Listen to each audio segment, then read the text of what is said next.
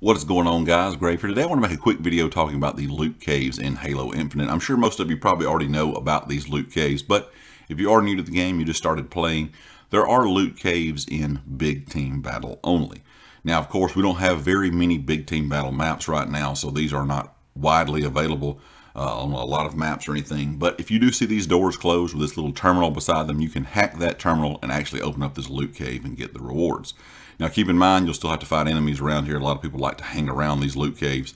Also, when you're hacking the loot cave itself, if you get too far away from your the terminal or the door, your timer will actually stop and it will not unlock. So you'll have to come back a little bit closer. Sometimes if you get too far away, you'll have to rehack it again. It will actually stop hacking it completely. And if an enemy or a friendly on your team or someone on the other team has already hacked it, there will be a cooldown timer on it. So it'll take a little bit before it is back, kind of up and available to open up again.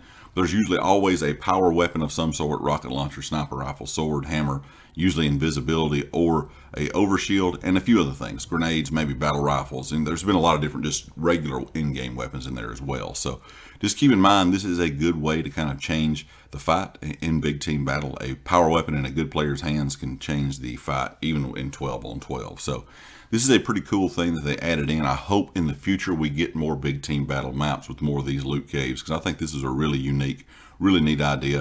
And like I said, right now we don't have a lot of options for these big team battle maps. So we don't have a lot of options for these loot caves.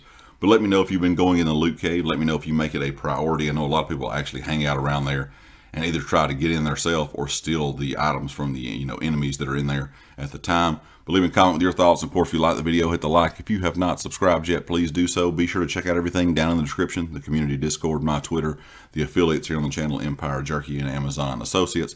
Also check out the merch store, which is linked in the description as well. And I'll catch you all next time. Peace.